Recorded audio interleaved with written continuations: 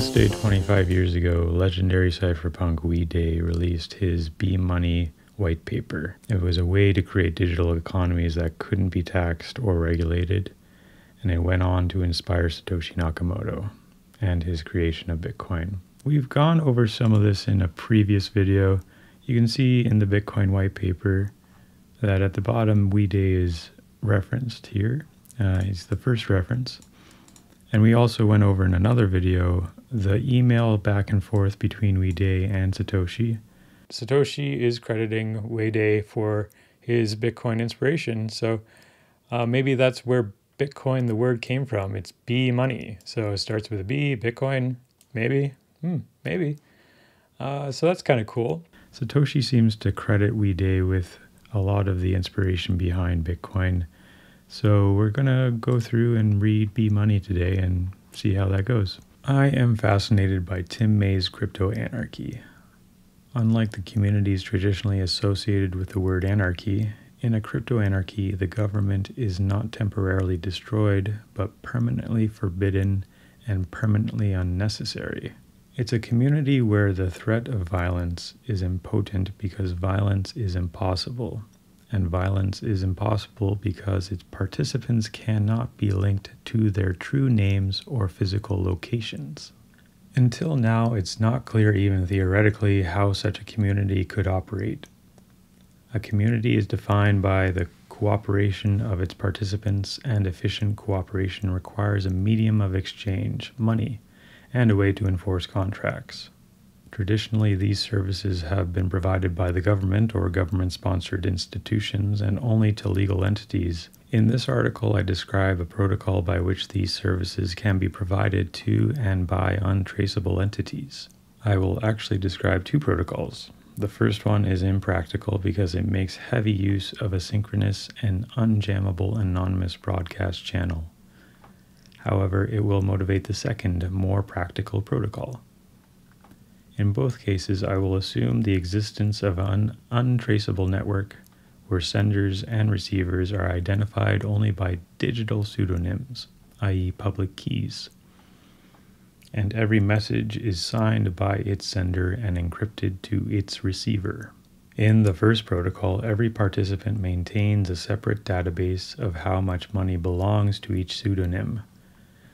These accounts collectively define the ownership of money, and how these accounts are updated is the subject of this protocol. 1. The creation of money.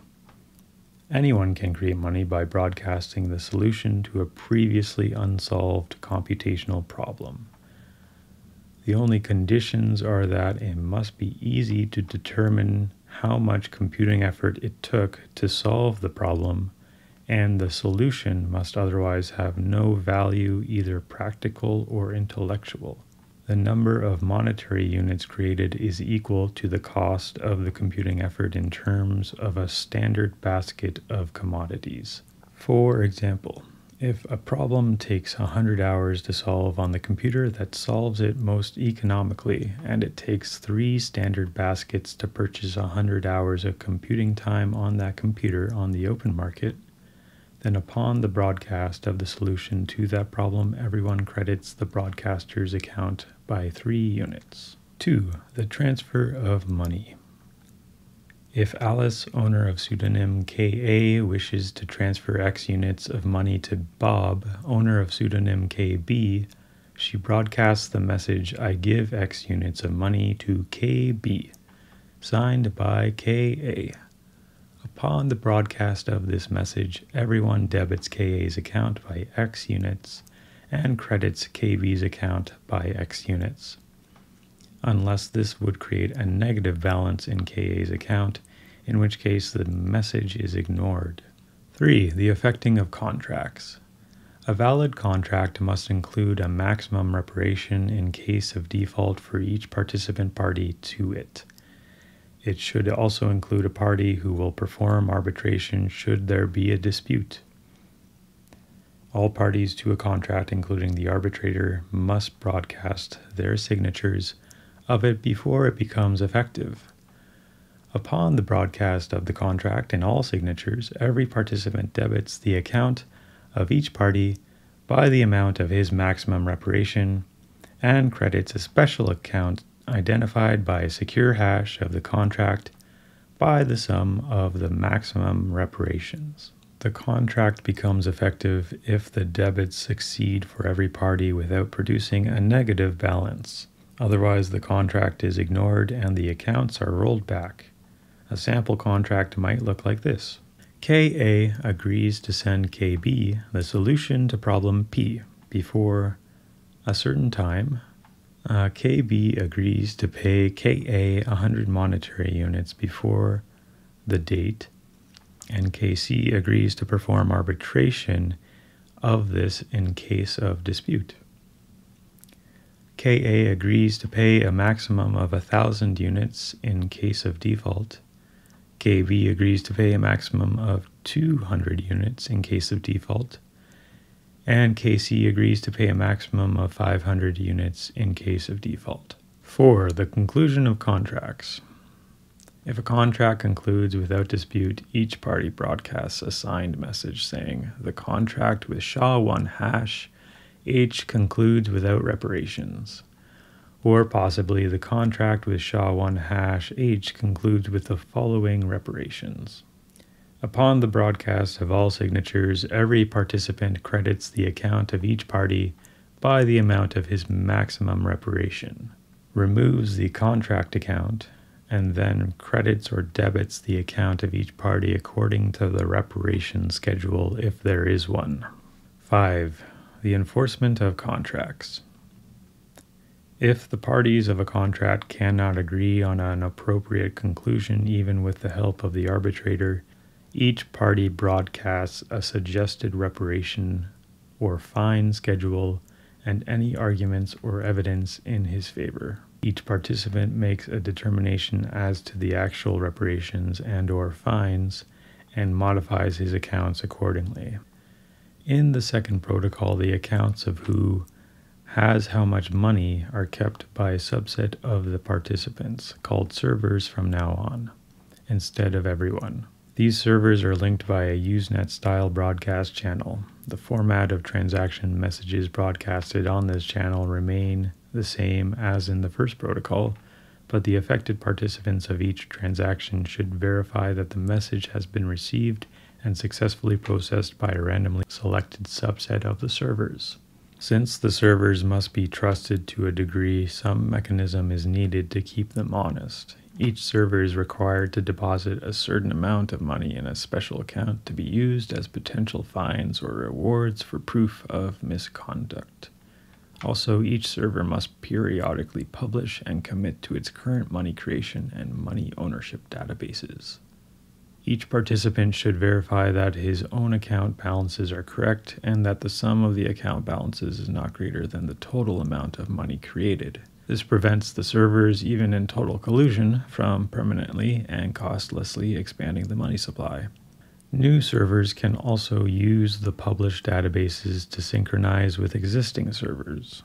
The protocol proposed in this article allows untraceable pseudonymous entities to cooperate with each other more efficiently by providing them with a medium of exchange and a method of enforcing contracts. The protocol can probably be made more efficient and secure, but I hope this is a step toward making crypto anarchy a practical as well as theoretical possibility.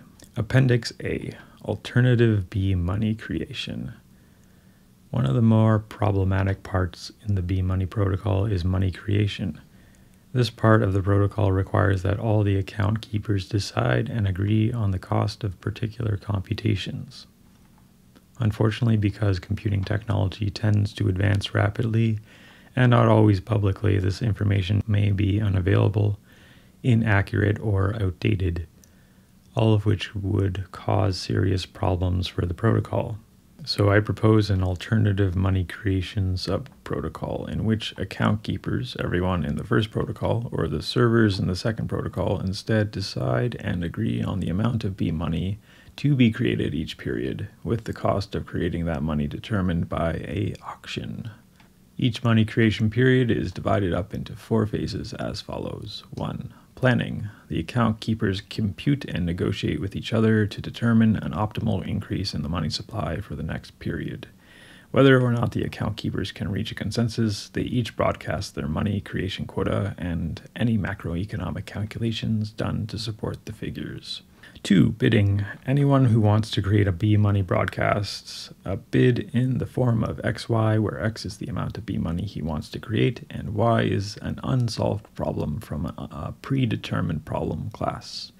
Each problem in this class should have a nominal cost in MIPS years, say, which is publicly agreed on. 3. Computation. After seeing the bids, the ones who placed the bids in the bidding phase may now solve the problems in their bids and broadcast the solutions. 4. Money creation. Each account keeper accepts the highest bids among those who actually broadcast the solutions in terms of nominal cost per unit of B money created and credits the bidders' accounts accordingly. That's B money. There are a number of emails that are in reply to B money. Some of them are from Adam Back. There's some anonymous emails. There's even one from X.com. The owner of X.com replied to B money. There was also an anonymous person who did a really good defense of Wei Dai's ideas. And some of that language was very similar to the language we see with Bitcoin today, equating it to gold or a commodity-backed currency all the way back in 1998. There's another one by Tim May, actually responds to this email chain as well, who was the author of Crypto Anarchy, who is credited as inspiration for B-Money by Wei Dai. Very interesting how these ideas evolve through time. See the history of them. So 25 years ago today, November 27th, 1998. Happy anniversary to B-Money. Thank you, Wei Dai. Thank you, Adam Back. Thank you, Satoshi Nakamoto. Thank you, Anon.